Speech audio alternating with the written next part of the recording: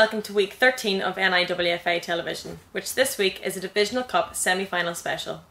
As ever, the levels of excitement leading up to semi-final week were at fever pitch, with this being a chance for some clubs to turn around a disappointing season into a memorable one, whilst for others hopes of league and cup doubles were still very much alive. Our featured game this week sees us taking the North 2 Divisional Cup semi-final between Chimney Corner Ladies and Larne Ladies, and with both of these teams currently battling it out at the top of their league, we were hoping for a cracking cup semi-final. With hopes of a league and cup double very much on the line for both sides, this promised to be a high quality cup semi-final, and the good news is that is exactly what we got on the night, as it proved to be a superb game of football. Here's the highlights.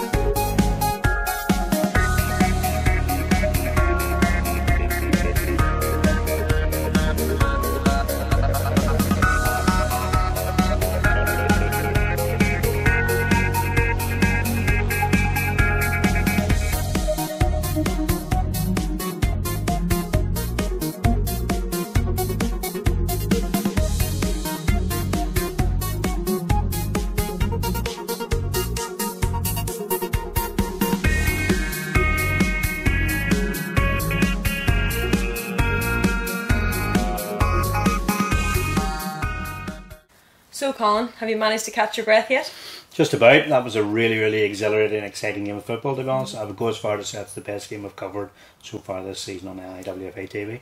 Cracking game of football. Both sides played really, really well tonight. Some great goals, end-to-end stuff, and they went right to the wire, to be honest. It was just unfortunate one side had to lose. Yeah, so it was 4-3 to Larne in the end. Mm-hmm. Disappointing for Chimney Corner to lose their keeper, Leanne Glass. Yeah, I think that was a big turning point of the game. At that stage, they were 2-1 up. The ball went through line, came out of our line. Fortunately, got injured as she made her way out.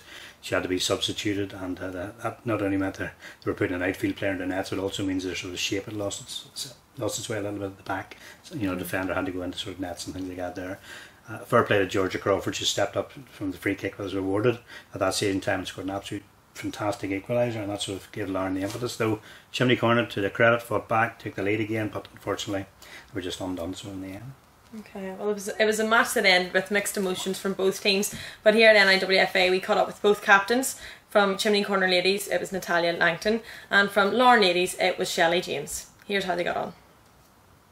I think before the game we knew that from the first game we played him, we knew there was a tough side, they were strong, they was physical, they had power up front, they could score goals. We've kept an eye on the results because we've both been at the top, and we knew we had to dig deep, we knew we had to take chances, but so did they, and we both did. It was 4-3, it could have gone either way. Obviously being on the right side of the result absolutely made up, but I think in the second half, credit to them, they come out so quick, come out a better team. We just dug for each other, fought, and I think the determination of the team and the willness that we have together came through in the end. So I'm proud of every single one of them. Well, we put it behind us because it's the league, like you said, it's the cup, like you said. It doesn't affect our league at all. We've still got 2 games before we play Larne. We only focus on the next game. There's no point seeing what they're doing, because that'll just throw us off. We've been winning. Tonight's the first game that we've been beaten this season. So we'll go for it again. We'll go again next week against St Oliver Plunkett and try and bounce back from this. And they're chasing us at the end of the day. So we just keep going, setting the pace, and they have to catch up to us.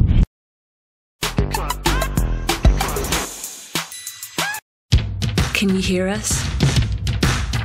Because it's not just me. It's women all across Northern Ireland, building in strength, skill and numbers. Breaking barriers, testing limits. A quiet revolution with a strong confidence. With the support of those who guide us, challenge us and help us grow, we will change the game. You might underestimate us, but we are resilient. Can you hear us? Because you will. We are the game changers. Electric Ireland, proudly supporting women's football in Northern Ireland.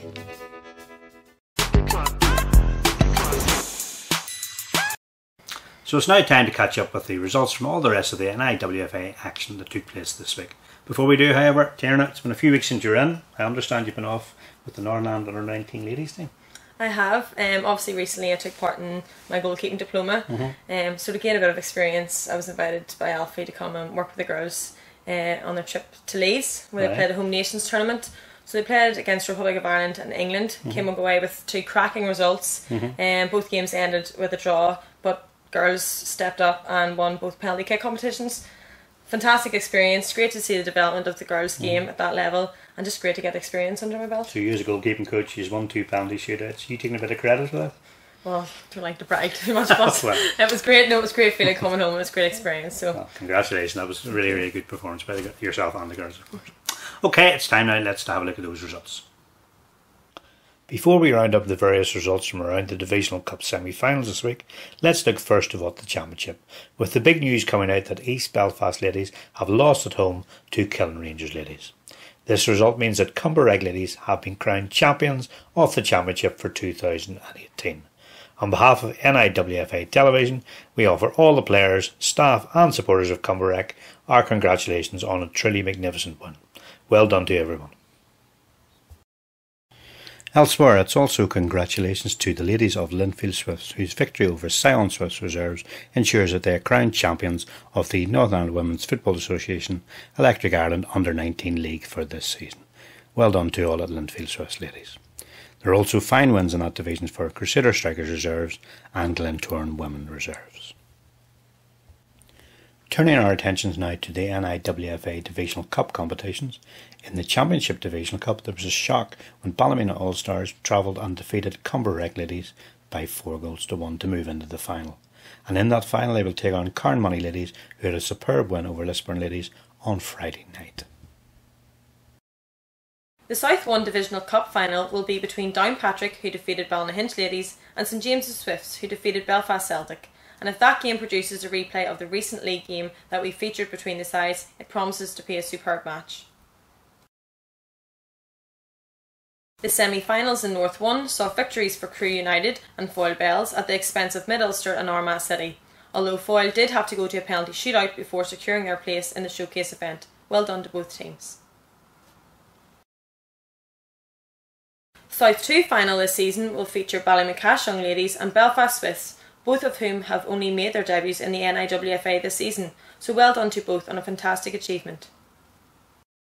In the North 2 Divisional Cup semi-finals, as we saw earlier, Larne Ladies narrowly defeated Chimney Corner Ladies 4-3, and in the final they will now take on Shamrock Ladies, who had a superb win by winning 4-1 over the ladies of Carnmoney Athletic.